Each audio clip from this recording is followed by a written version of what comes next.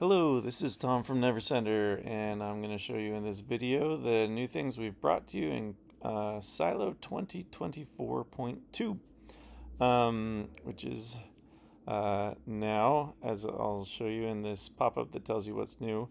We have the big banner feature is native support for the ARM-based Mac processors like the M1, M2, M3, which brings enhancements across the board for all Mac users. But we've also got great stuff for our Windows users and our Mac users, which is we've improved all numerical entry fields. So I'll show you this. There's increment, decrement with arrow keys. There's modifiers to adjust that amount. There's improved unit support.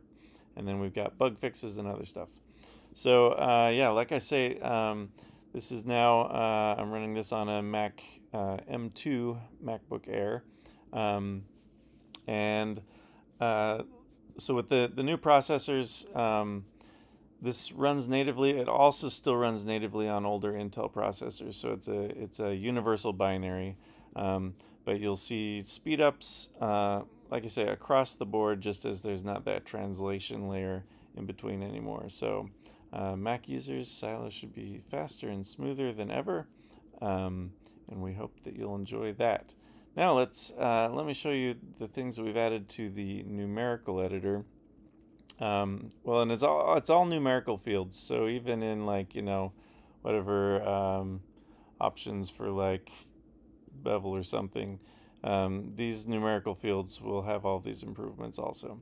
So let me just show you some of the things. So I'm going to select everything on this bridge and come over to the numerical editor. Let's go to field like the size field. So all of the selected items here are 9 feet tall, and I've got this constrained. So if I change this, then it will change all of the sizes accordingly. So previously, you can scroll up and down in these fields, and first of all, you can still do that, but you can also press up and down to increment or decrement in these fields on your keyboard. And so that can be give you a lot more control over it. And another thing that you may notice if you've done this with scrolling before is that this increment, decrement, it respects units better. So if I'm in English units, when I press up on here, it will go up by inches. And again, this will work for all of these fields like position, that goes up by inches there, distance, etc. And so if you want to go up by more, you hold down shift, and then that will go up by a foot instead of an inch. And again, this is only when we're in English units. And if I hold down command and press up and down, then this will go up by 1/8 of an inch. So very nice for precise architectural kinds of things. And again, if I switch this to metric, so now it's got a sort of an uneven metric value here. Let's make this thing 3 meters tall, just so we can see. Now if I press up, it'll go up by centimeters. And that's without holding down any keys. And if I hold down shift, it will go up by decimeters.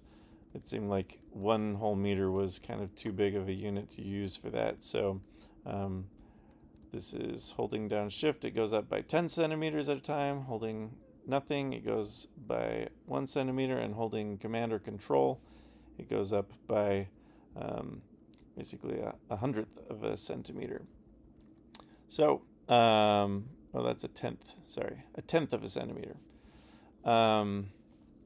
Now, like I say, so it's better unit support. We've got the up and down arrows with the modifiers. Let's go back to English units. Put that at 9 feet. Actually, let's stay in metric. Let me stay in metric and put this back at 3 meters tall. Another thing that we've added to these fields is it's a right-click menu in these numerical fields. So say like if I right-click on this Y value field for the position and hit reset, it will set that back to 0 because that's what's defined as the default value for that field. And it's different in different fields. But you also notice in these fields, I'll come back to this height field, is that there are these values that are sort of default multiples. And so if I do 2x, it will just double whatever is in that field. And similarly, half x or 5x, whatever. So that just makes it a quick way to sort of jump between kind of orders of magnitude, and just handy, everyday, precise input improvements. And those are the main things I wanted to show you with that. We've got a few bug improvements, a few features. One of the things that a user requested, and that, by the way, you can go to our new Discord for Silo, which should be a lovely place for you to suggest features to us, and we'll be on there and giving feedback and seeing what you guys think about all these things. You can also get betas there.